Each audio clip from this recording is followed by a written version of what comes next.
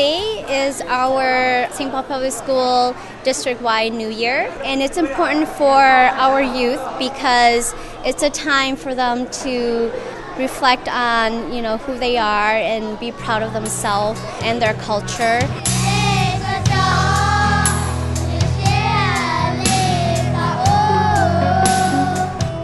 It's just amazing to see your friends. It's great to catch up. It's just come together, celebrate our culture and where we came from. Celebrate that, hey, we're Hmong people.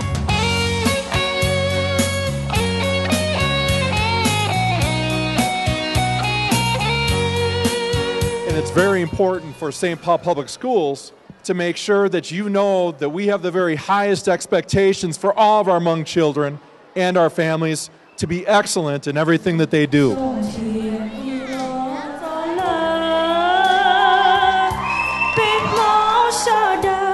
One thing that I really like about Hmong New Year is basically the performances and and the traditional Hmong outfits, because there's always so many different types of Hmong clothes that it's all different.